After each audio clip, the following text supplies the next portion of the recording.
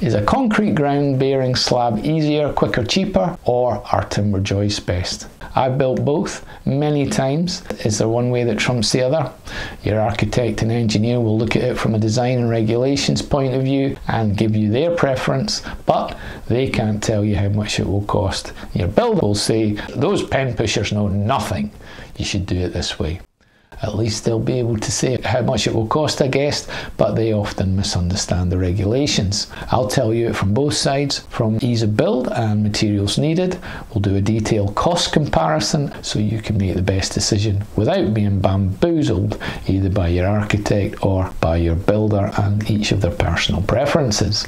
Now we need to start by looking at the makeup of both solutions. The only way our concrete slab versus timber floor comparison can work is if we go like for like. So let's build two identical ground floors using the wonderful virtual 3D building environment, and I'm building these two examples brick by brick, slab by slab, stud by stud, as if they were being built in the real world so we can compare them exactly. And I'm modelling every element right down to the individual blocks and the joist hangers, and if you want a detailed explanation of how I do that, you can check out my other videos here. Now let's assume we're building a footprint 5 metre by 8 metres, so 40 square metres, and this could be the footprint of a small to medium sized home over 2 or 3 stories, or a typical house extension footprint, or even a small outbuilding such as a micro home or a garden studio. We'll assume we've built up our trench blocks from our strip foundations for both examples, dug out the footprint down to the level we need. For concrete it is a bit deeper, but we'll ignore that for now,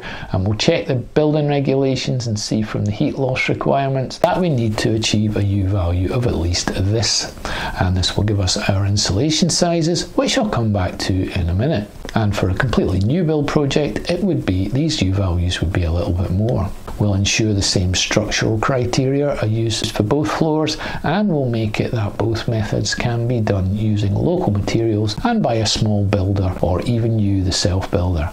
And let's start with our concrete floor, and working from the ground upwards. We need to dig out to get the ground compacted, and I'll assume we'll do that with a mini digger, the same as the trenches. And we need a 150mm layer of what I'd call hardcore, but these days I see it called type 1 sub base. 50mm blinding sand to protect the membrane from hard edges. Just plain old building sand is fine, and then we'll lay the DPM over our sand, and then it's 100mm PIR insulation sheets laid super level, and which I'll come back to, and 60mm perimeter insulation. Now I see a lot of 25mm boards used here, and that's understandable since that's what's noted in the building regulations, but with 25mm you're just creating an easy route for all that heat to escape and all that hard work and money you've spent elsewhere compromised by this daft detail.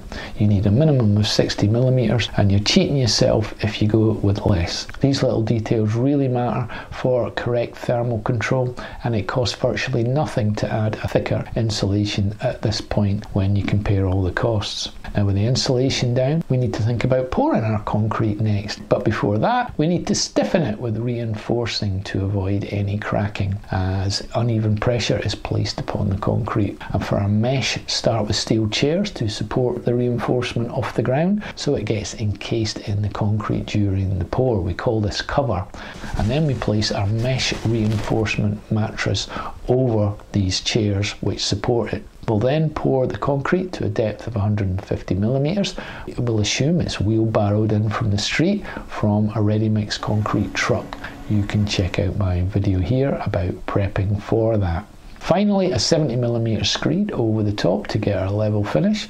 Alternatively, we could create a batten floor and chipboard or particleboard over, and it would be about the same thickness, and we use 70mm to give the option of underfloor heating. I guess you could get it down even more using self-leveling screeds, but there's a greater skill required for something of this size to achieve that. Now drainage, we'll have dug a trench and laid pea gravel to fall within the drain, all before the DPM level with collars at the pipe penetration.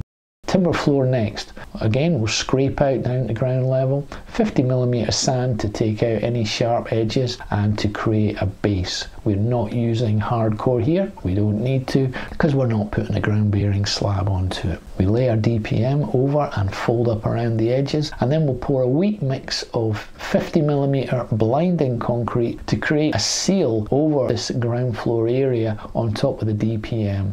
The joists will be a minimum of 150mm above to create a ventilated void, or solum with periscope floor vents around the perimeter. And check out my video here about all things solum. And using our span tables to double check, we need 170 by 45 treated C24 joists at 400 centres to achieve the required span. You could reduce the joist depth by introducing dwarf walls, but that would add more cost, so I don't see the point. 140mm insulation between the joists. We'll tape a vapour barrier over the top. I'm using this superfoil reflective membrane, and we'll leave it extended at the edges so that we can lap into and tape into the wall vapour barrier to make an unbroken envelope. We'll put 22mm chipboard fixed with 60mm screws, and the joists have fold-over joist hangers secured with twisted nails. We'll add 2 lines of noggins to stiffen in the other direction,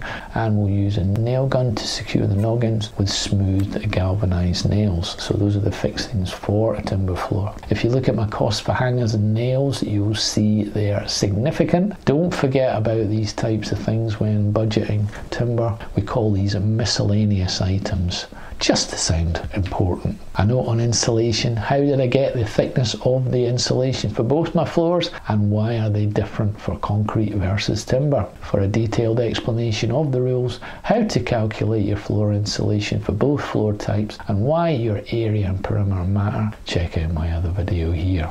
Now, if we cut a section through both examples, we can see that the finished floor level above external ground level is about the same, but an important difference being that we need to dig down much deeper with concrete as opposed to timber due to the requirement for the additional hardcore base. And if you ever dug down and then had to dispose of the spoil, you'll know there's an awful lot of work and hidden cost involved in that, but I've left that out of this comparison here since it's hard to be exact when volume and soil is a site specific thing. Now, with our specification and makeup for both floor types understood, now we need to calculate our quantities and calculate our cost comparison. And using our 3D SketchUp model, you can use the entity box to calculate your quantities, or you can use the generate report options. I'm using a plugin called Quantifier Pro, which is well worth it based on what it costs. If you're just estimating using sketches and a notebook, the old-fashioned low-tech way, it's just as easy. I'm just a paperless geek these days. Once you've got your quantities, let's punch them into our pricing document. You can use my template here. If you go to the link below, your prices might be a little bit different. For our concrete floor, to calculate our hardcore or type 1 MOT needed for a given volume in cubic meters, a typical bag is 800 kilograms, usually just called 1 ton bulk bags. So much jargon to learn. They'll be delivering by HIAB, and we will calculate our quantity by volume. I'll work out the volume by using the area of the floor multiplied by the depth in meters, and then you can use the following formula.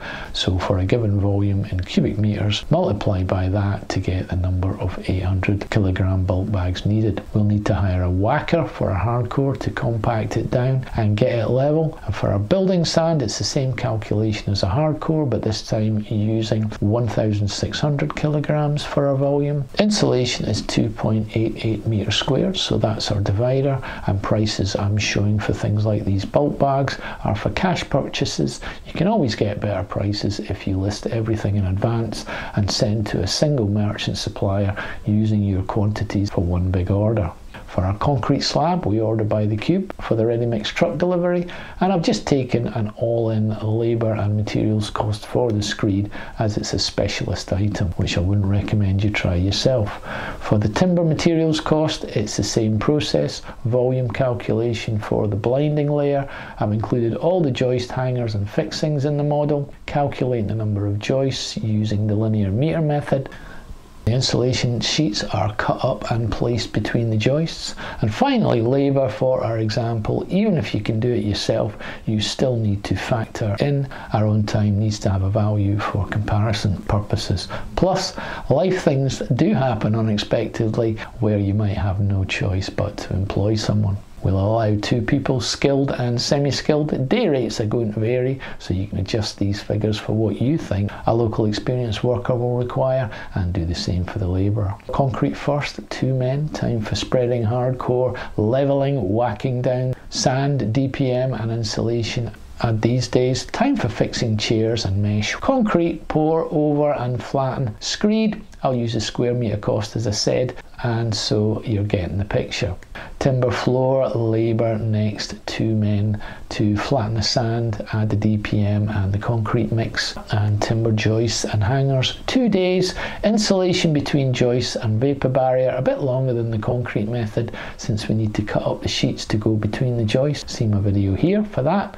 And chipboard over, glued and screwed. I haven't included time for floor vents since they are installed as part of the trench blocks and brick and take the same time as if you were laying a block in their place for the concrete solution.